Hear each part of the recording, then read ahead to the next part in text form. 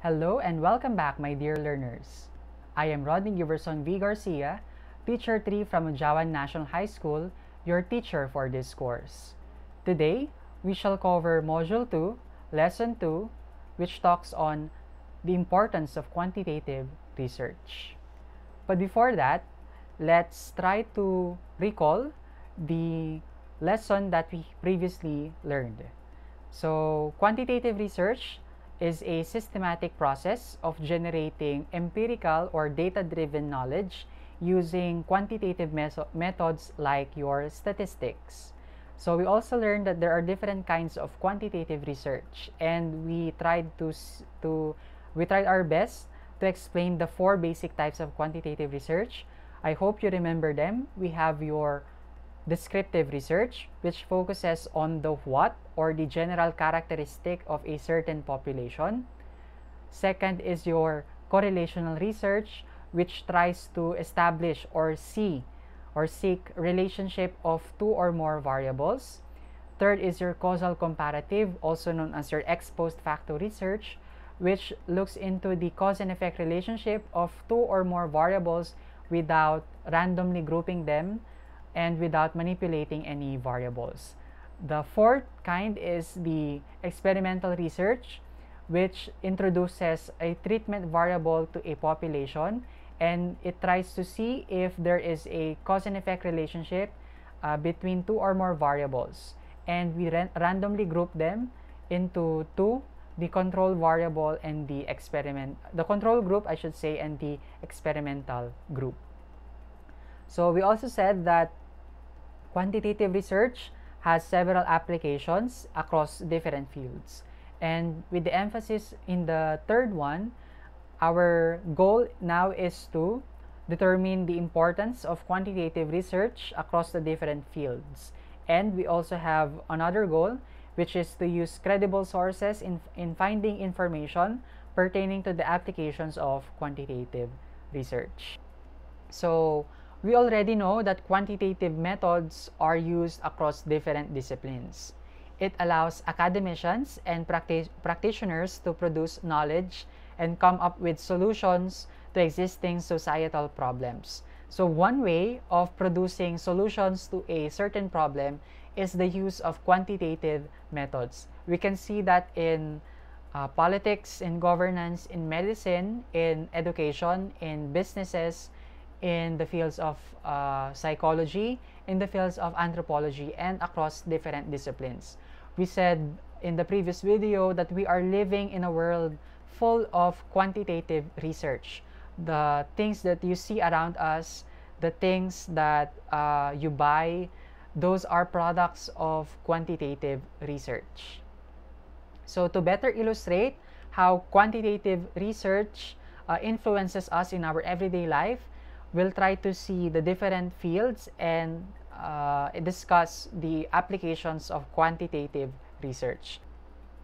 The first field that we are going to talk today is on politics and governance. So in politics and governance, quantitative research is applied by gathering information such as political surveys. So we all know that the election is fast approaching, and research entities like the SWS or Social Weather Station tries to survey people regarding their attitudes towards a certain candidate. So that's one application of quantitative research. Before we proceed, I'd like to remind everyone who is using social media to share information about politics that we need to be careful in sharing information.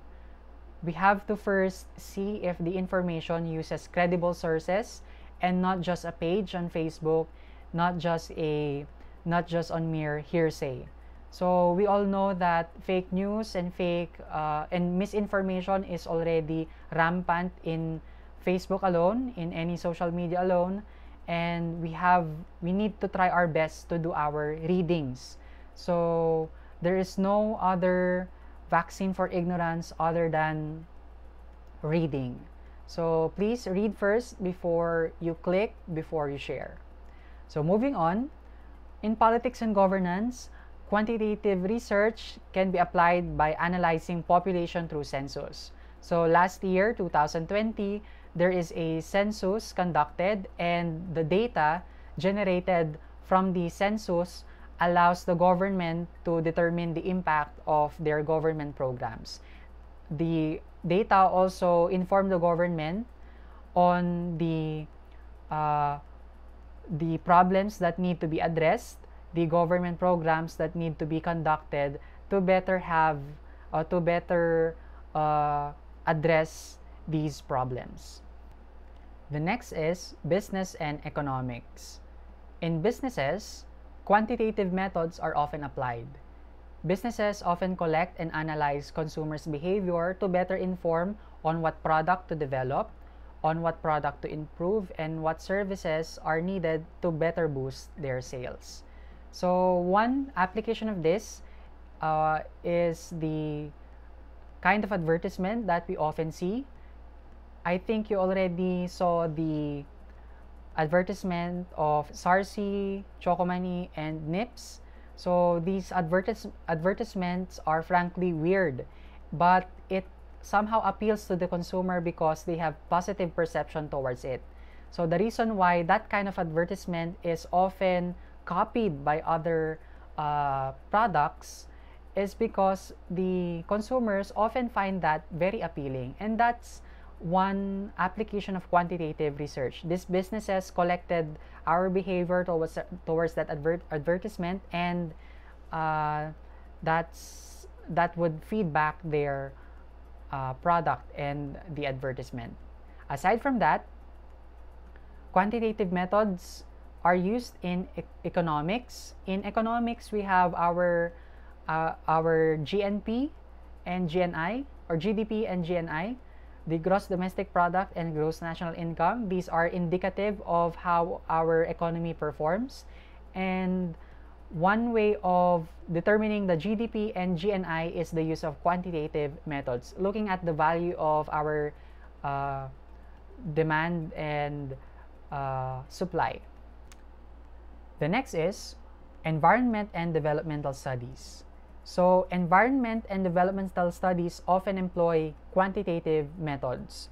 They are used in studying environmental issues such as deforestation, pollution, and the like. So they only not analyze the environmental issues, but the use of quantitative methods also provide solutions to these problems. Aside from this, quantitative methods are used in developmental studies to develop a product, to develop a model, or to develop a program that can better help us humans perform. Quantitative methods are also useful in the fields of education, sociology, and psychology. We all know that quantitative methods are useful in educational assessment. Do you know the reason why we often give you quizzes and tests? That's because we are getting numbers from you. Numbers or data that would help us if we need to proceed to the next lesson, or we need to give you another kind of intervention, or we need to better improve our approaches. So that's one way of informing us with the use of quantitative methods, the use of tests and quizzes. Aside from educational assessment, quantitative methods are often applied in measuring the behavior of a person or a group. So before employment, the Human Research Division, or HR, would often give you tests on your emotional quotient, or your EQ, your IQ, or intelligence quotient, and also your behavior, to help us better explain how quantitative research is used across different fields. Let's try to answer exercise 1. So the direction reads, explain the importance of quantitative research across fields, 5 points each. So for this activity, you're only allowed to pick 2 to 3 fields, and you're allowed also to search the internet. But please, when searching for sources, please try to look try to evaluate if the source is credible or not. Also, please avoid copying answers from the internet. Try your best to paraphrase. You learn your paraphrasing techniques in academic writing in your grade 11. So, let's try to answer number 1. How is quantitative research important in the field of anthropology?